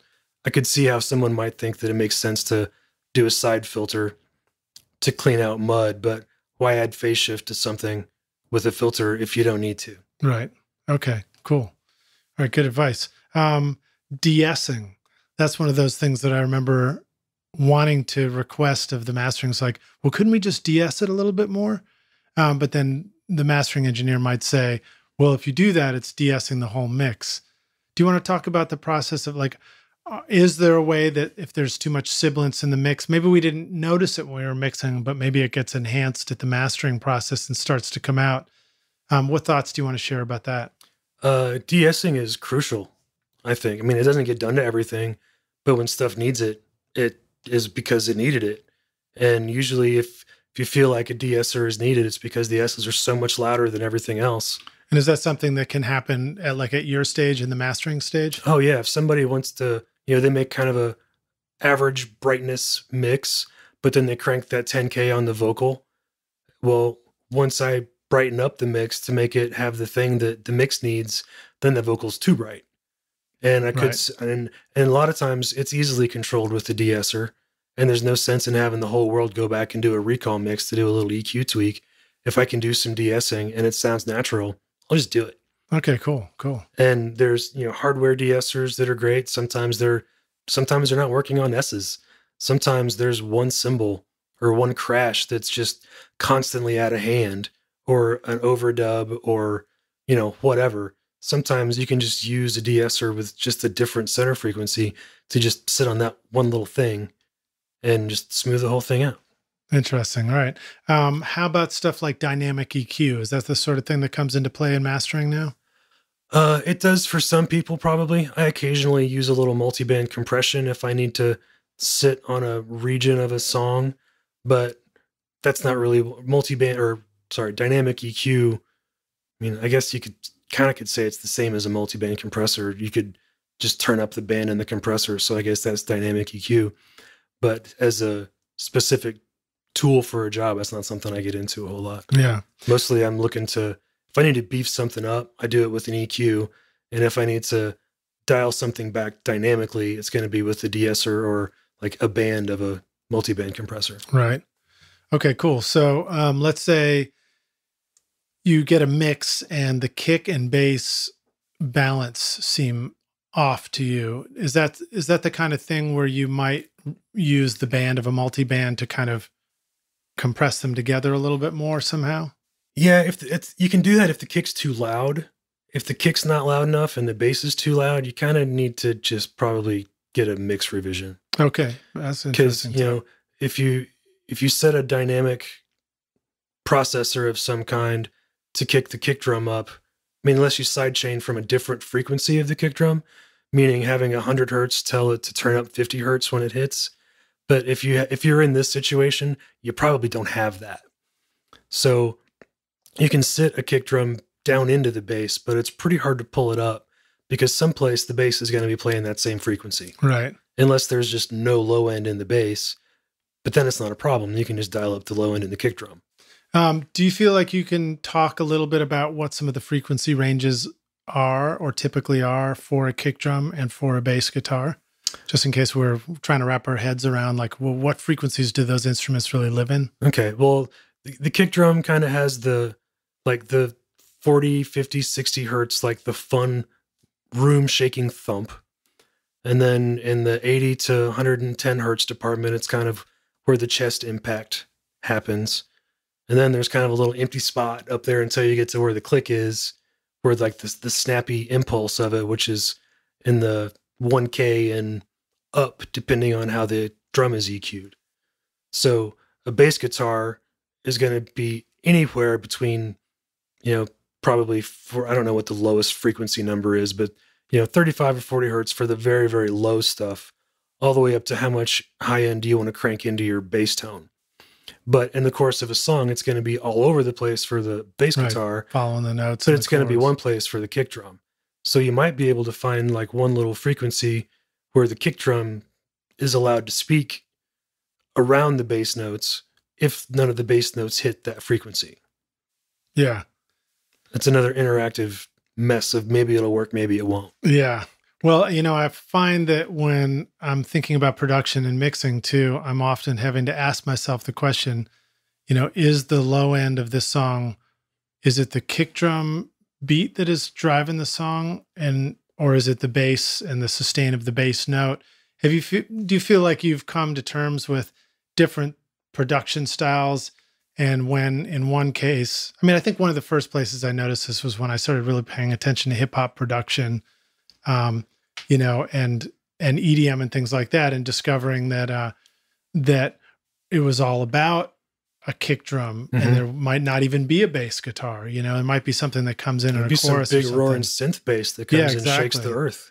And so that production is all about the feel that you get in the song from the kick drum.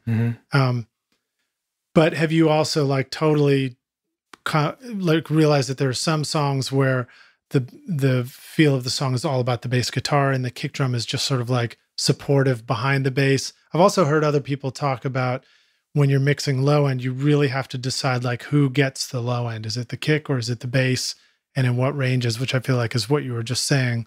But maybe just comment more about what it means to choose one or the other, or maybe I'm thinking about it too hard. Well, I think you're probably thinking about it like a music producer, and I'm thinking about it as a guy who wants to hear low end sound cool. I love kick drums. I think they're the coolest sound there is. So I always want to hear a beefy, punchy kick drum. Yeah. Although it's not always appropriate, and when it's not appropriate, what comes in usually isn't a beefy, punchy kick drum. But one good example of that is the El Macho stuff that I sent. Yeah. Some of the dialing in of that, it was the bass having the important part of the tone. And for one of the songs, I had goosed that fun subby stuff a little more than was probably right. And feedback was like, can you just move the center of that kick EQ just a little bit so it's a little less deep thump and a little bit more punch? And I moved it 15 or 20 hertz. I'm like, oh yeah, that makes perfect sense. And that was one of those learning as I go things, whereas you can just change the entire character of the whole thing by going from something that's a little less subby to a little more earthy and organic. Yeah. Just in the teeny tiniest little EQ tweak. Yeah. That's fascinating. I guess I'll be that's one of those things that is going to be a conundrum for a lifetime of making records. And it's also really cool that we get to keep figuring out for a lifetime of making records, Yeah. All right. So let's take it all the way up to the top end. And let's see, where was my question on there? There we go. So Cody Jinks, that was another artist that you shared, and it's some great sounding country music. Mm-hmm. You know, we were in Nashville, Tennessee. The working on Shiny country music Bright from Texas. Yeah. Oh, these guys are from Texas, Yeah, right? from Okay, Texas. Cool. But I wondered if you could talk about getting the brightness balance in a mix when you've got like the acoustic guitars, the cymbals, and the vocals. And what insights do you want to just share about, you know, the balance of all those things? Like in that record, you know, the brightness is those instruments to my ear, you know? Mm-hmm. Well, you know, those came in like that. You know, I didn't make any drastic changes to much of anything. But, you know, if I recall on that, there's a little bit of a really wide high-end Pultec type, you know, 20K sparkly thing, and probably a kind of a wide 8K overall presence boost going on. So that probably got the cymbals and the acoustic, and then the vocal has a little treatment, little bump going on in the, you know, high 1Ks, low 2Ks, probably not up to 2K, but kind of just follow that around until the vocal like speaks just right. Yeah. And the vocal isn't bright, but the presence that's there kind of makes it sound like it. And then a little bit of what the other stuff got helps the vocal with that a little bit. Vocal's kind of important. Yeah, it's a big deal. So dialing around to find that little EQ spot to make that speak and sit in the right place without being too far out front or honky sounding or dull is quite a balancing act. And it's easy to, you know, I keep my levels not real loud, but, you know, enough to hear it. I've got 2 listening positions. One sits, you know, between 88 and 90 dB, and the other one's probably about 75 or 80. And it's like 12 on my Avocet or 24 on my Avocet. And it's just, I have the dim set. So it's like always one or the other. And when it feels good and it's not harsh, and if we want a bright sound, I mean, Cody's stuff is kind of, I'd say, medium bright. It's got its bright moments, but it's not a particularly super shiny record. And, you know, you just find the vibe and dial it around. But I mean, also those mixes were great. Right. So they came in sounding like a champ. But I like the way you're describing, thinking about it, where your brightness is not just about like, should this be bright? Should it not be bright? It's about looking for what these moves do to certain instruments in the mix, you know, especially the vocals. So I have 2 questions for you about that. One is, why is it important to have these sort of steady mixing, listening levels, and not just be listening at all kinds of different levels? And 2 is, or the second part of that question, Wessel Oldheaton was just on the podcast, and he talked about, or he has this book out now. He's talking about how listening at levels, our ear becomes actually adjusted to it. And sometimes we have to listen. I think his idea was that you listen at that level consistently for a little while before your ear acclimates to it and you begin to hear it in that kind of way. I just wondered if you want to talk about, you know, the importance of listening levels, you know, the 88, 90 and the 75. And hearing the frequency response of human hearing varies depending on volume. So the louder you go, the closer to quote unquote flat your hearing becomes. So you crank it up, you actually hear more bass in relation to the other stuff at a louder level. So you turn it down, it kind of feels like you lose a little bit more bass.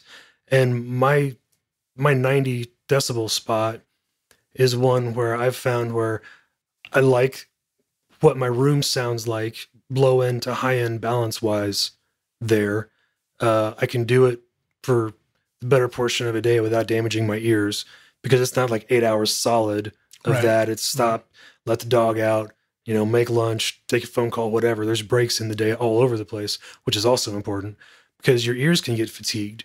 So if you sit there at the same volume level and any louder than that, the muscles in your ears will start to tighten up, and that changes how you hear everything. Your low end is going to feel different if your ears are burned. And there have been occasions where I've worked on records and I've gotten out of this habit, but like getting frustrated because the record isn't coming to where I want it.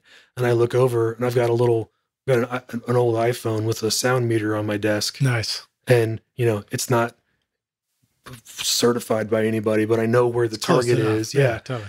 And I look over, it's like 112. I'm like, well, no kidding. This sounds terrible. I've cooked my ears. out for a half an hour. Yeah. And then I'll come back and push play and like, oh, well, that actually sounds pretty good. Yeah. Like that was me that screwed up. It wasn't the master or the song.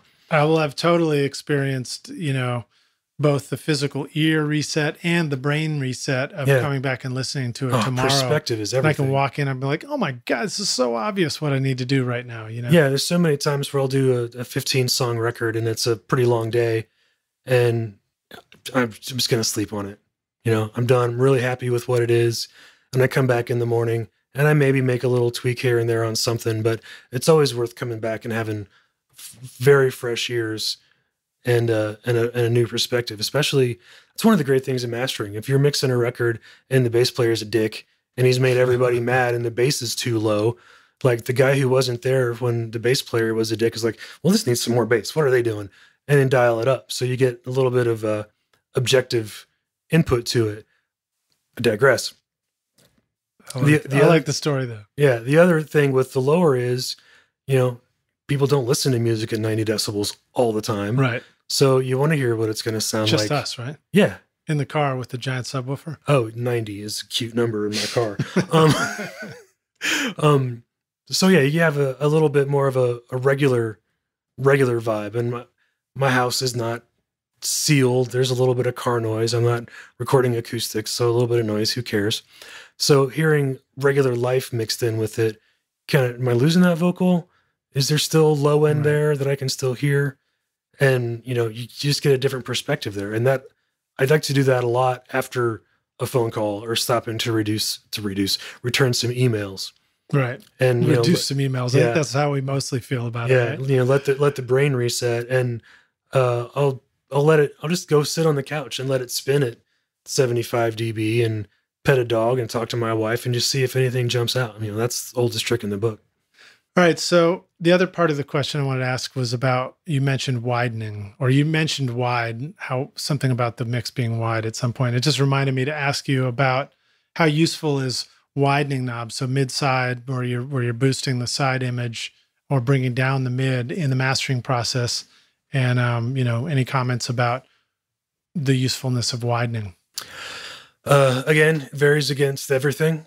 Sometimes I was listening to Jamie Tate's podcast a while back, and he talked about having his NS10s off to the side, basically like a mono-ish thing over there, and it helps him bring his sides up. I thought, well, if I was mixing, I would do that. That's a really good idea. And, he adjusts things based on that. And I will occasionally do a little bit of, side adjustment. Sometimes the guitars are all just too loud. And if the mix is such where it's guitars and cymbals on the sides and it's bass, vocals, and drums in the middle, you can do a lot of adjustment that way. But I try not to mess with that too much unless I'm really trying to fix something. Right. So it's not an automatic ooh, let's make this sound cool because it's wide, because it just sounds bigger somehow. Well, most of the time, those don't do a better job than nothing. I mean, just turning the sides up changes the balance. It's not the mix they sent anymore. Right. And I assume that when somebody sends me a mix, they're like, yeah, man, this is awesome. I like it this way. So I'm not going to change those balances too much unless there's a conversation. Or, sometimes beginners don't know what they don't know. And it's like, okay, well, these guys just need some more of that. Right. But it's not a matter of course to start messing with people's side levels. Could you see widening in terms of, using bringing up the side levels as part of the mixing process being useful, or is that just fooling ourselves? Because if we widen it a little bit and then start mixing into that, are we just making the same balance decisions that we would have made anyway if we hadn't widened it? Yeah, just turn them up in the mix. Unless you're using some sort of a phase-related psychoacoustic widener doohickey. Right. But if it's just a mid-side thing, then it's no different than simply just... And just turn the things on the sides up. That's fascinating. Yeah, I guess that makes sense. All right. I'm improving my mix flow right here on this interview. Big time. All right. So let me ask you about EDM and hip hop a little bit more. Do you master hip hop and EDM sometimes? A little bit. Not as much as I used to, but I still do. All right. So when you do that, how do things change as far as having lots of bass in a final master? Does that actually mean lower mastering levels in order to have room for bass or low end? Are there any comments about what that means? Well, it depends again, it depends on everything.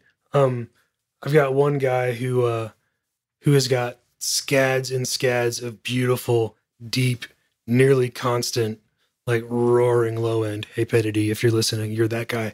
And it's beautiful. And the levels on meters just go through the roof because it's a constant tone or near constant tone of bass.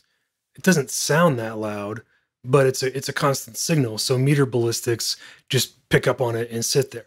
Yeah. So sometimes those may end up reading louder than they sound, because it could be that the track is a kick drum, a synth bass, or a guitar bass, probably a synth bass of some kind, and then like a little sample, a couple of snaps, a snare, and vocals.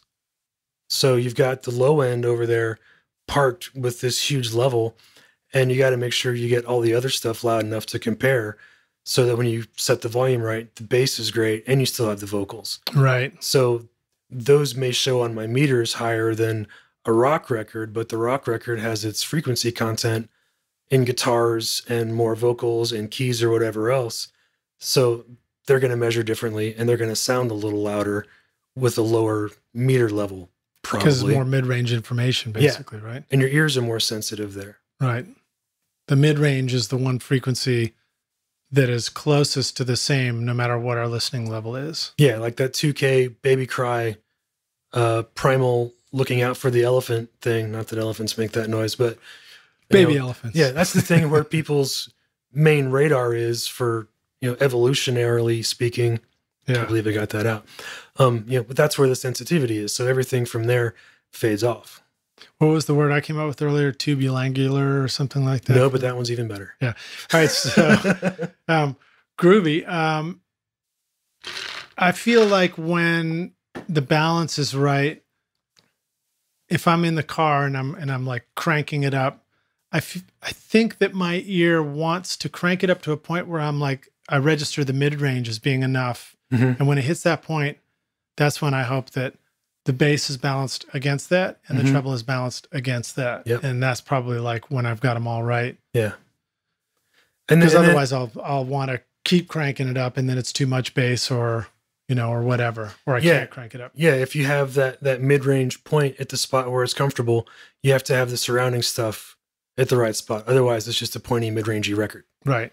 And if that's not loud enough, you end up with a dull or overly bright record, or the smiley face scoop that everybody talks about. Right. Everything has to have just its right spot.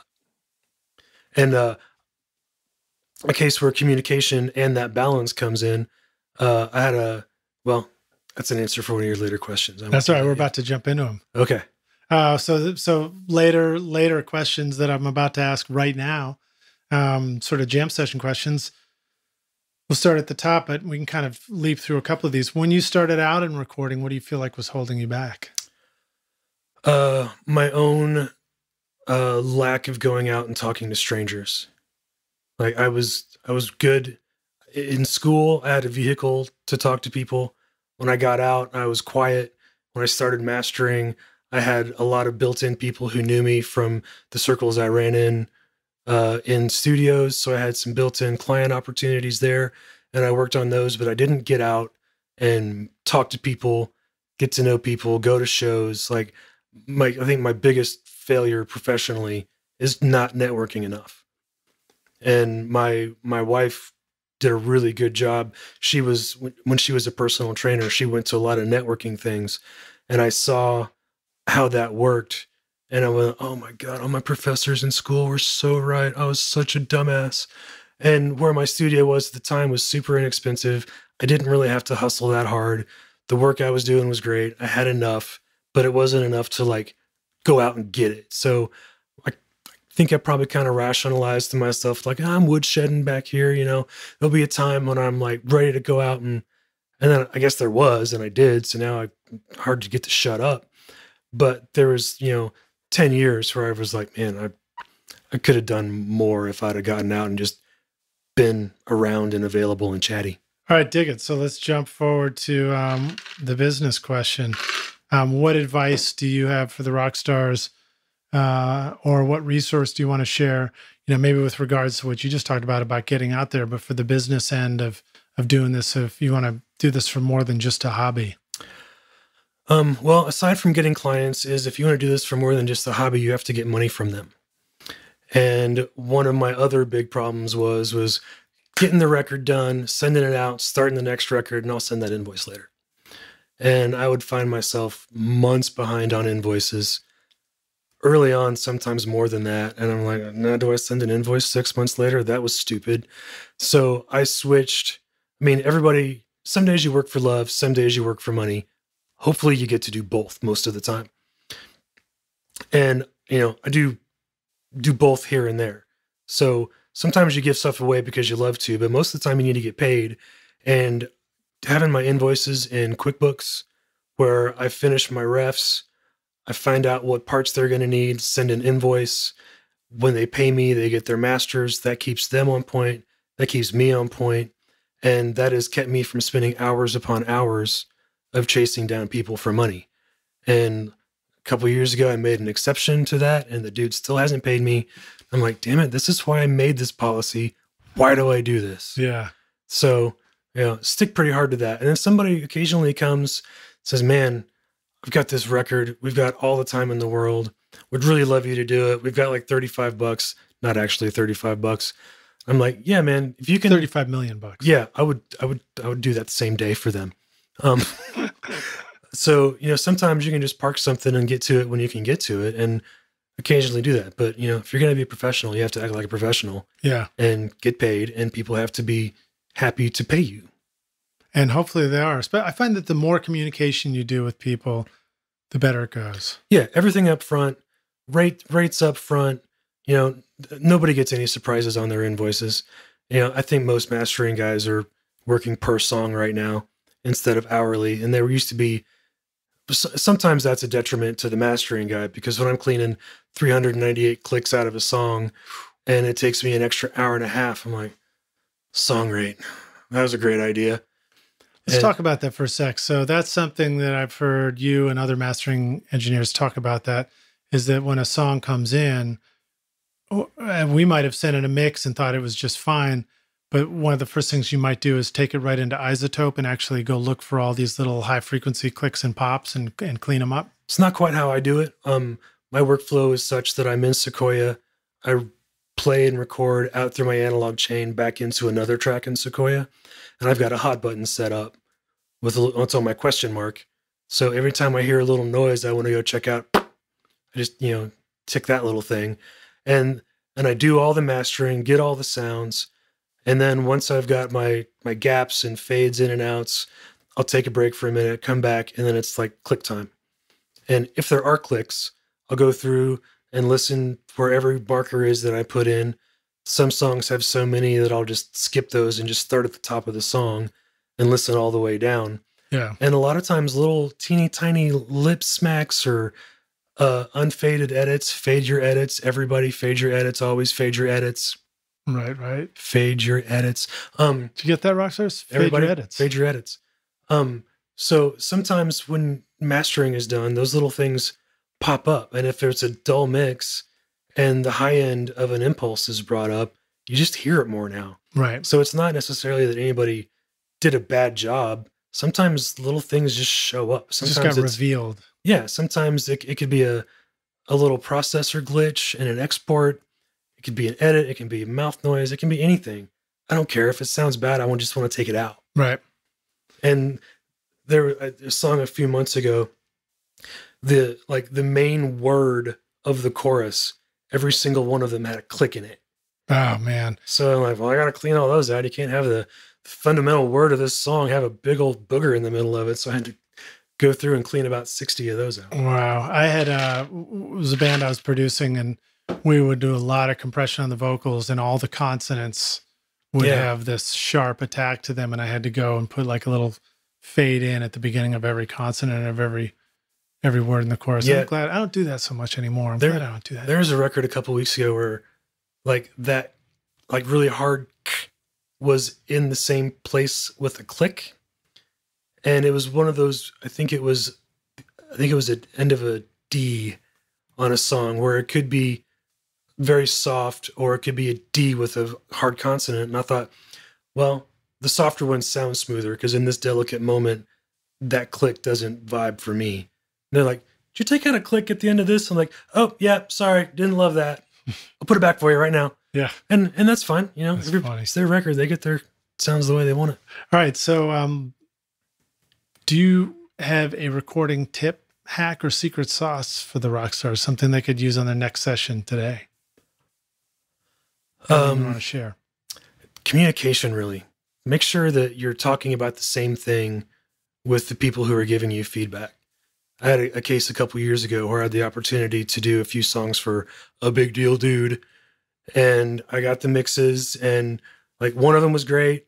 And I loved it a lot. Two of them were a little not quite where I wanted everything to sound like the first one. So I made them sound like the first one. And the feedback from the producer was like, it sounds too bright. And where do you go when somebody says bright? What frequency do you think of? Like 8K, 10K, something high? Yeah, I probably think of like 8K and above. Yeah. So I turned down that high stuff, and you're like, oh, it didn't sound too bright for me, but I'll dial it down a little bit. And came back, still too bright. Like, well, I'll dial it down a little more. It's like, man, it's still too bright. And by then I had lost the gig. Right. Because he was talking about 2K. Which to me wasn't bright.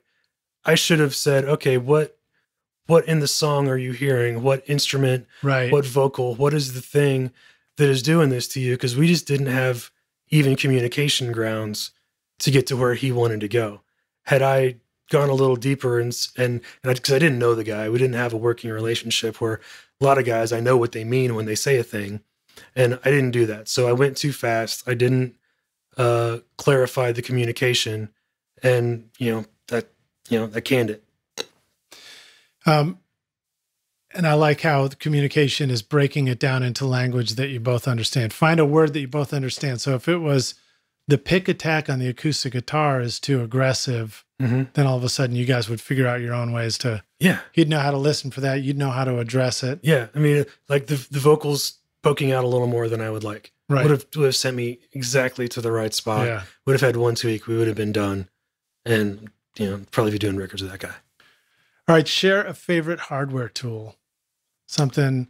So this could be something that you are excited about that you want to share with the rock stars that might be super affordable, or it could be something real high end on the other end of the spectrum that you just think sounds amazing. Well, the mastering stuff doesn't really come into the super affordable category terribly often. I think the Rupert Neve Designs Master Bus processor it's so much bang for the buck that you could say it's a good deal. It just does so many cool things. And I don't normally use all of the things that it does at once, but it's got adjustable silk, red or blue. Those are awesome. The limiter in it is awesome. The compressor in it, when it's the thing that I want, is awesome. But it's not always the compressor that I want. But their variable release time limiter thing is just tasty as hell. And plus it's got mid-side and depth adjustments, so we can use that to fix a little bit of a thing here and there. It's really, really cool. So that's something that would be useful to anybody in the mix stage as well as the mastering stage. Yeah, you could use that on channels. You could use it on a drum mix. The silk controls. What do those do? As you said, red and blue silk? Yeah, they emulate sort of some of the older Neve design circuitry. Somebody correct me. I don't know all of the words. But the blue kind of does a low-end fattening thing, like the old Class A stuff. The red kind of does a bitey high-end presence thing. And can I use both? No, not on this, which would be really nice. But, sometimes, the red can just put bite. If the low end is already great, the red can put great bite and brilliance in guitars and vocals. If something's a little bright, you can crank up the blue and it fills up. It's a really long, wide, low end, nice, slopey thing, and it adds some harmonic love to it. And it just makes it like gluey and thick and awesome. You got to not do too much because too much is an option. I love it. And usually when we find some new tool in the studio, the first thing we do is too much. Yeah. Because it's fun. Yeah. And then until it's not fun anymore, and then we'll back it off and figure out how to really use it. Yeah. Anytime you get a new dramatic piece of gear, do your thing with it and walk away and come back for that fresh perspective because you may have dialed in too much of it. What was the BBE Sonic Maximizer? Is that what it was? The thing that like back in the 80s, 90s or whatever? It was 90s, wasn't it? Yeah, there was that. And there was also the Aphex Aural Exciter. Oh, that's what I'm thinking about. Yeah, the Aural Exciter. Sorry, yeah. Those things are great on a bus. Just bring it up for a little sizzle. Just don't stick a whole mix through it. That'd be bad. I haven't seen. No, do we have an Exciter plug-in version of that? I think, don't we? Yeah, I think we do. I think I have that. Yeah, there's one out there. I think it was the Type B that I always liked better than the Type C. But dig it. Yeah, it's been like 1,000 years. How about since we're talking about software, how about a favorite software tool or one that you're just excited about? Something you want to hip the rock stars to?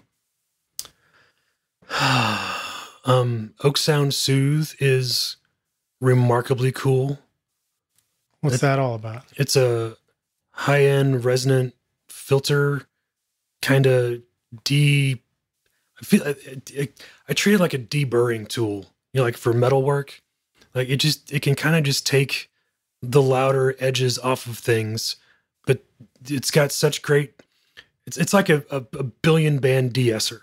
Okay. It's got a adjustable side chain, so you can tell it to work harder in this area than in that area, or you can filter it out so it's only doing the really high stuff or really SE stuff. But for me, if I need to just like mellow the high end on the loud parts, it's a great thing to dial that in, because if the chorus if the verse and the bridge and the intro all have nice sparkle, but there's just too much crap comes in the chorus and it's too bright, it just sits on it and darkens it a little bit if you set it right, without taking the snap of the snare away and stuff. But that's great. And that I feel like is one of the reasons why I reach for multiband. Mm-hmm. Is that this is like a billion band processor, too harsh or whatever. Yeah.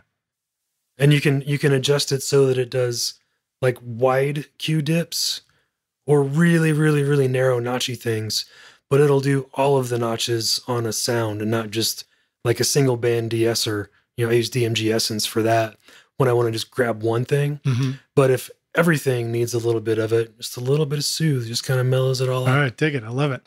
Then how about an organizational resource? We were just talking about rescuing my hard drive with Time Machine. That's specifically backup, but I mean, anything about just keeping your shit organized in the studio that you want to share with the rock stars? Yeah, in mastering, I can go through, depending multiple projects in a day, and somebody might need these 3 songs done and this tweak and then these masters, and I just write it on paper. Right. I used to try to keep everything on a computer, and then I'm on a PC and I use Thunderbird, but my phone's an Apple, and it just was banging my head against the wall to get the calendars to sync. I'm like, screw it. Notepad on the side of the desk, everything I have to do, put a mark through it when I'm done. If something needs like top priority, put a little starry thing next to it. And I'm totally old school, like my mom with her calendar on her desk in the kitchen. I'm totally with you on that. I got a little notepad right here. I'm trying to write down notes when we're doing this, but I've actually had one of the rock stars tell me that they could hear my pencil going during the interview too. So trying to do it just tells you that's something to pay attention to. Yeah. So it was Jim DeMaine when I was in a studio with him, and he would have like a legal pad and a pen, piece of pencil and a piece of paper there. And I was like, man, that seems pretty organized, and it was uncluttered too. And I started doing that, especially in the studio. When I'm listening, an idea pops in, I'm like, oh, I need to remember that. But it's going to be gone so fast because I'm listening again. So I just like write it down as fast as I can, and then I can forget about it. Mm-hmm. I know I'll come back to it. I find that really helpful if we're doing tracking and we're doing a take on something, and I need to remember that before we do the next take. Yeah. Bring the hi-hat level down, bring this kick drum level up and the snare level down or whatever. That's a great way for me to remember that. In mixing, it's really helpful to me to just try and have shorthand for taking notes during a listen to the whole mix, so that you can do one listen through, make your notes on it, and then go back and just address those things, Yeah, I'm kind of schizophrenic in my style doing that. Once I get an album done, I'm doing like needle drops all over the place.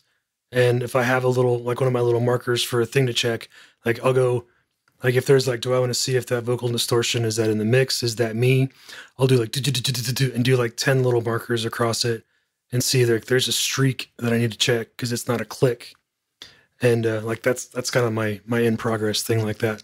But I never have musicians sitting there that I need to save a vibe for. I can push start and stop all I want. Yeah, I just do that anyway. Screw the musicians. Yeah, what are they? Sorry, musicians. All right, so then let's just take it to the end here. Close it out. We're gonna take the Wayback Studio machine. You can go back in time, find young Dan, who is about to blow up the Sir Vega speaker, and you say, "Hey, before you blow that thing up, I've come to give you this one bit of advice. Here's the single most important thing you need to know to be a rock star of the studio yourself one day." And it begins with not blowing up that speaker. Or maybe it begins with blowing up the speaker. Hey, man, lessons are learned with dollar signs often. That's not the lesson. Well, it's a lesson. That's not the lesson. It is a good one. Talk to people. People want friends. And the whole music community is about friends and having good times. So in school, I was all studio, not much social. If I wasn't at school, I was listening to music at home on speakers somewhere, not social. So I think making your community an important part of your career is important. Because now that I'm out chatting with people, like I know all these great people that I go out and see, and we go to places, and it's, like old friends hanging out. And for the longest time, it was, me feeling like, oh, I don't know these guys. I don't know if I want to talk to them or if they want to talk to me.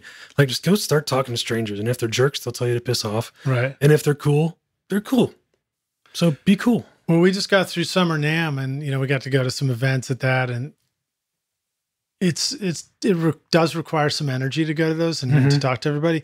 But the feeling is always so great. It's like, it's such a good feeling to see all these other people that are doing, coming out of their closets just like you are, just like I am, and chat with everybody and meet everybody. And I think that's great advice. Yeah. I mean, I rolled my own business. I didn't go work for a mastering house anywhere. I didn't have a mastering mentor. I have to make a Red Book CD. How do I do that? Google, and figured out what did that. And I, kind of reverse engineered my whole situation, and which was great because I've got the way that I do it.